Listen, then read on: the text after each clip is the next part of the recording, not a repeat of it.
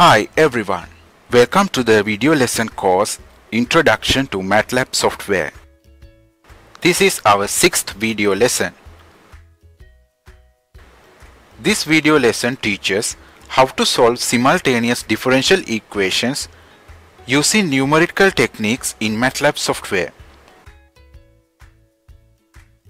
So far we have discussed how to solve an ordinary differential equation in MATLAB. It's important to know solving simultaneous differential equations because we usually meet such mathematical systems in chemical engineering applications.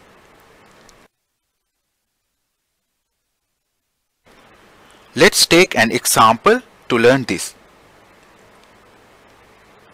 In a certain chemical reaction, substances A and B produce a third chemical substance C. You can see the reaction on the screen now.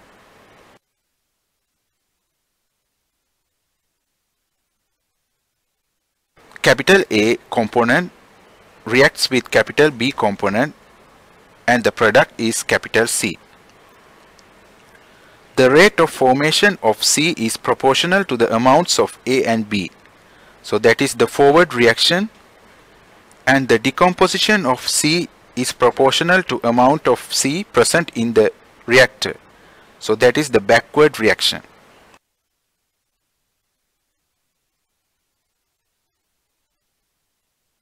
The mathematical model for the above mentioned reaction is as follows.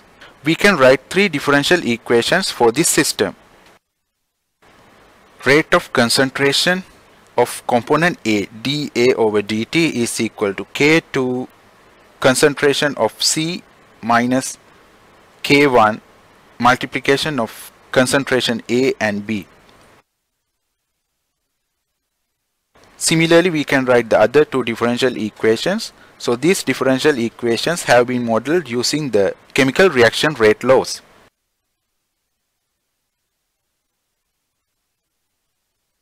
Let's take the rate constants K2 is equal to 0.1 and K1 is equal to 0.001.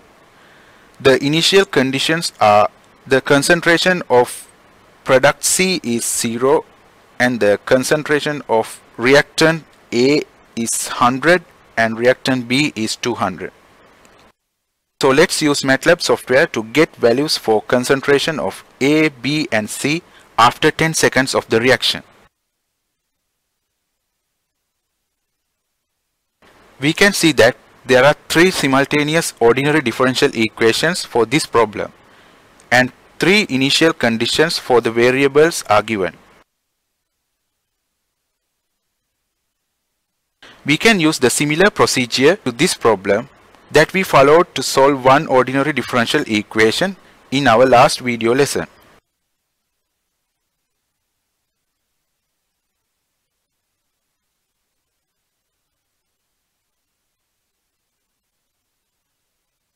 Okay, so as usual, the first thing is creating a function. So let's open a new function script file and enter the function there. So we type function f is equal to, let's name our function name as simultaneous differential. So I abbreviate it as simuldiff.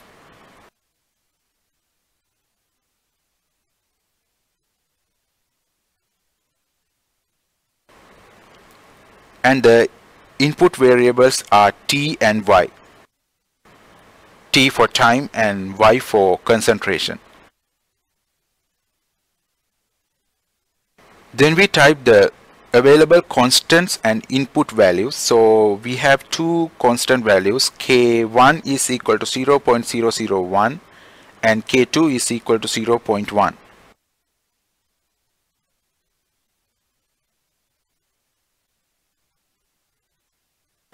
Then let's specify the three differential equations in function mode.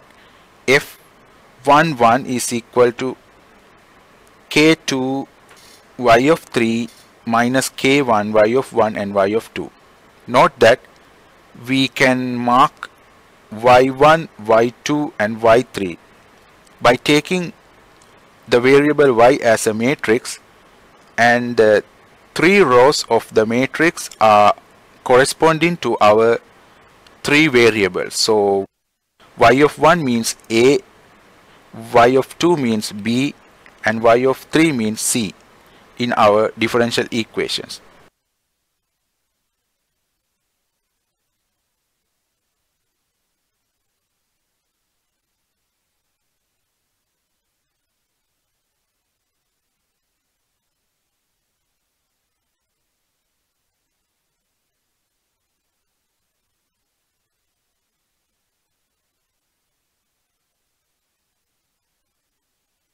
So similarly, we can write the function, and let's end the function, and after that let's save the script file in the same function name.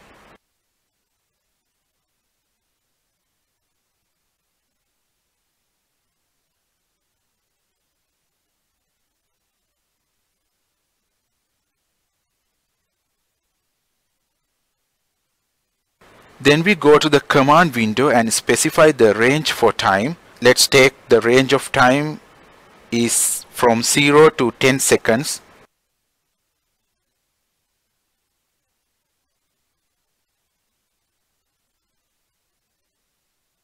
And the initial values of the variable A, B and C, let's make it in matrix form. So let's enter it as C in is equal 100 to 100 and 0. So now we have the final step to call the solver of the function. So let's use ODE45 solver for this. So we can type the input variable t and output variable y is equal to ODE45 function name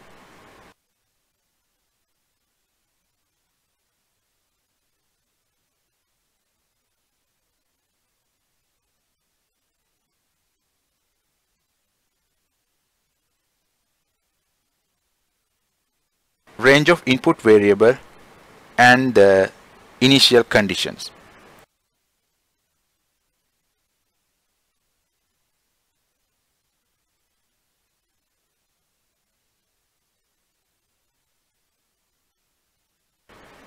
So here we got the result in matrix form, and we can create a graph for the variation of our three variables.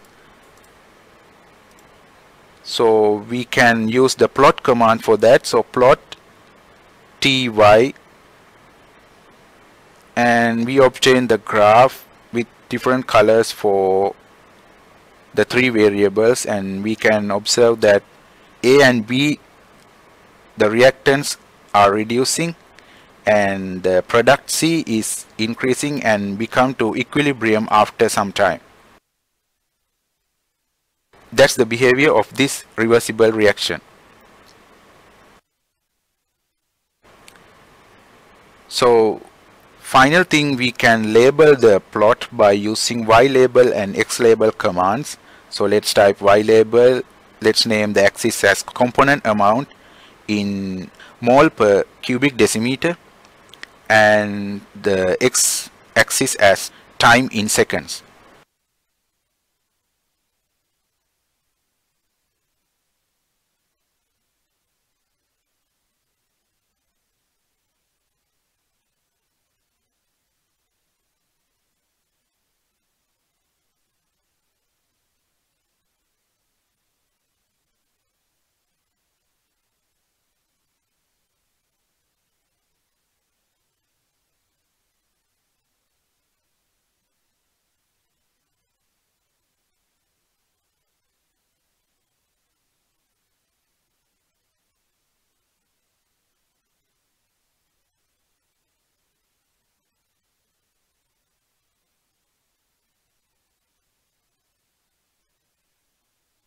So that's all for this problem. In this video lesson, we discussed how to use the knowledge of solving ordinary differential equations in order to solve a set of simultaneous ordinary differential equations in MATLAB software.